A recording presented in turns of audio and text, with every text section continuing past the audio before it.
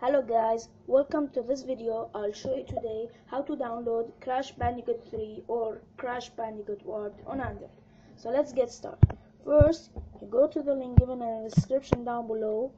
I will leave two links, one of them to download the game and the other one for downloading the emulator.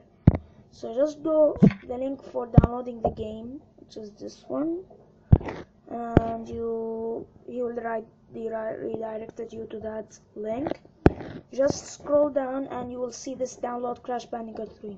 Just click on it and wait till it's downloaded. So after that, you go to Google again and you go to the link of downloading the emulator, and of course that you need to download that app, which is this.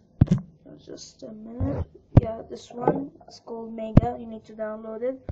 So yeah, you just go to Google and you go for the link for downloading the emulator, and it will show you the screen that downloading this file. So just download it and then extract it. So after you extract that file, you will get two other files, which is the APK of the emulator and other unknown file. So just install that emulator, then open it. You will see that screen. So just after that, just go out and make sure that the game is closed. Now go to your SD card and you need to find a file called EBS something like this one. Oh, just a minute. Yeah, it's this one. It's the same as the name of the emulator. So you just click on it, then you click PIOS, and this file here that I showed you, the unknown file, which is this one. Just a minute. Yeah, download is it? Yeah, this unknown file. Yeah, this one. Just move it or copy it to that one, the file. Just click this one, PIOS, and just copy it right there. Then open the emulator again, then click on run game. It will just say that how to get started of downloading the games and something like that.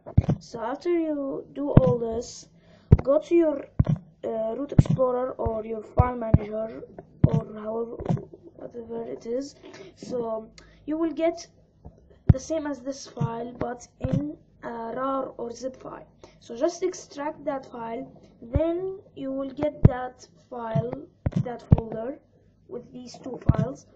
So after you extract it and you get that folder, just delete the zip or the RAR file that you have downloaded from the game, and then the extracted file just keep it in your SD card or in your download, or just keep it on the SD card.